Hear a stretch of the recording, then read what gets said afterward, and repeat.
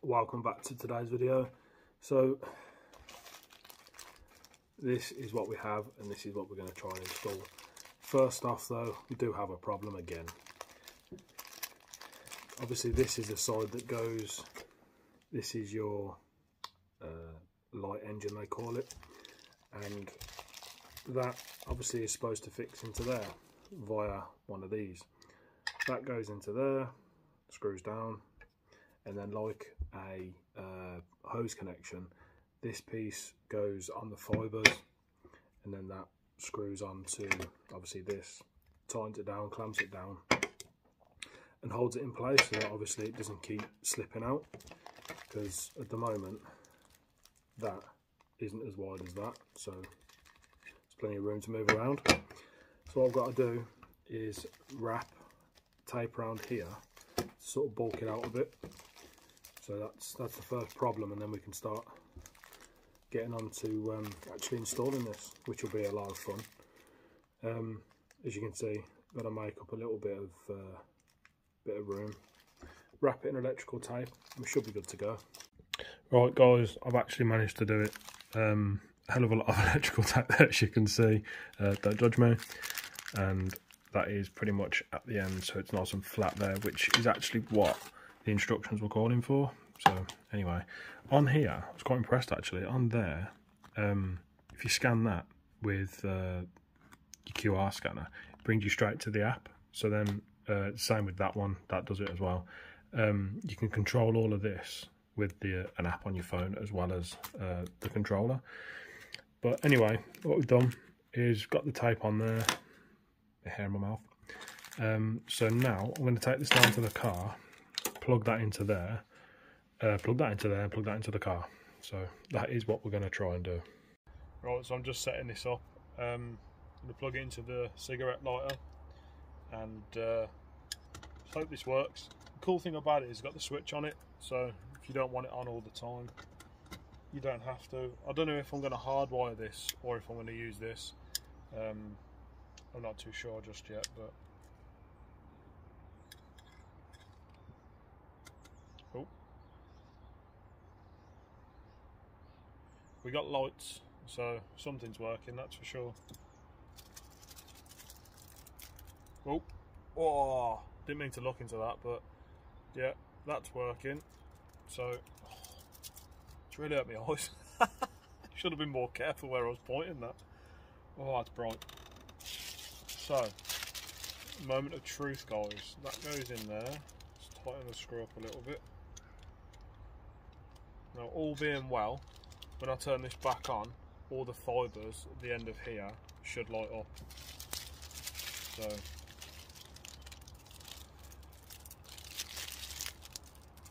yeah, that's what we want. But first, I've got to try and take this roof lining out, and I have no idea how it comes out. Obviously there's a couple of screws all around the headliner for like the headrests, some visors, the sunglasses holders, the grab handles, things like that. So all those are going to have to come out, and then we'll go from there. Well guys, that was an absolute mission to get out. This is the back, and obviously you got like these kind of like wing bits either side. I had to fold them inwards and drag it out of the boot that way.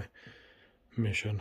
So now I'm going to turn it over and then start drilling all the holes everywhere.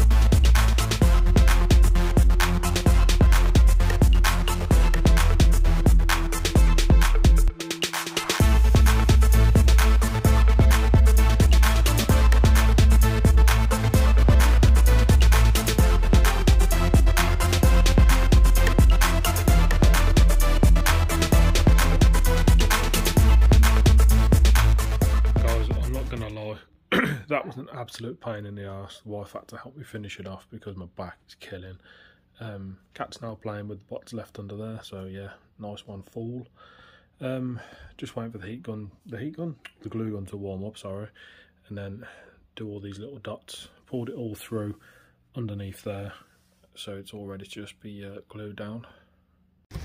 Underneath, guys, obviously everything is all glued up. I'm pretty sure I got every single one, so just thought I'd show you the state of the car inside, because I didn't really say what I did with taking it apart. So to get, you got these back covers here. I said back, not bat. They cover these bits here, but the seat belts go over them, so you need to remove the seat belts in order to get this out of the way, to get the headliner out. Same goes with the B pillars there, same deal. You got the plastic cover which just sits into there, and they're held on with T50. Your seat belts are. So get the seat belts down, get the seat belts out, get the seats down, and then the way I did it was, I can't remember if I said this earlier, that's been a couple of hours. These side pieces I had to basically keep folded in and bring it out that way. So let's try and put that back in there without breaking or ruining it.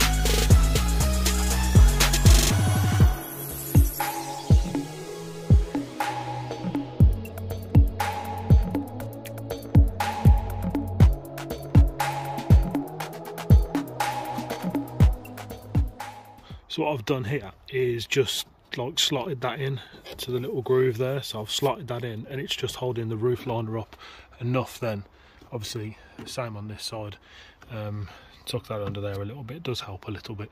So I'll do the same with those bits on the side of the B pillars, and then hopefully that will hold the rest of it up.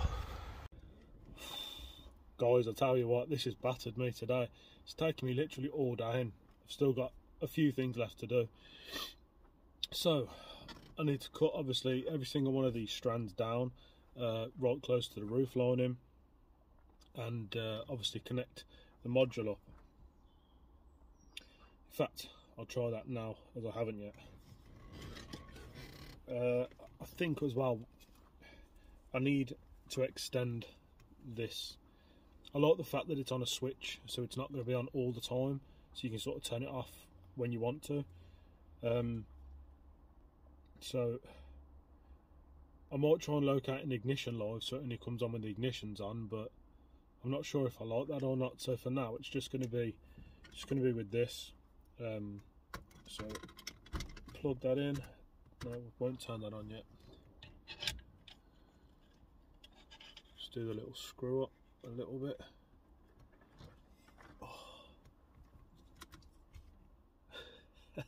Probably can't see it, can you? You can see that lighting up. Yeah, they are. They're lighting up, so that's good. Very promising. So let's turn that off. Clip all these down, and then later on tonight, when it's a bit darker, I'll finish this video off so you can all see it. Hopefully, it looks as good as I hope it does. Right, guys. So I've come down. Obviously, it's nice and dark now, so we'll be able to show you exactly what this can do. Obviously on the remote, I forgot to say, you've got a number of different colours there you can see, and then the white buttons down here and the ones across the bottom here are all sorts of different modes. So you can have it like jump, you can have it jump quicker, you can have it fade, you can have it fade quicker, flash, and then you can have it so that it goes with the music.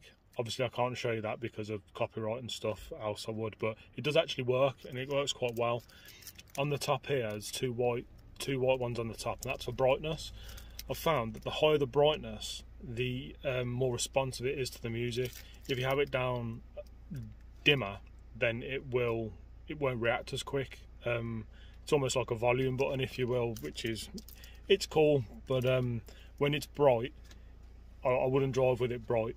It is too bright. It's like a disco going on. I sort of stepped outside the car to have a look at it, and it was like a party going on in here. But I'm waffling again, and I do apologise. I'll turn this white light off, turn this on, and you'll be able to see what it's like.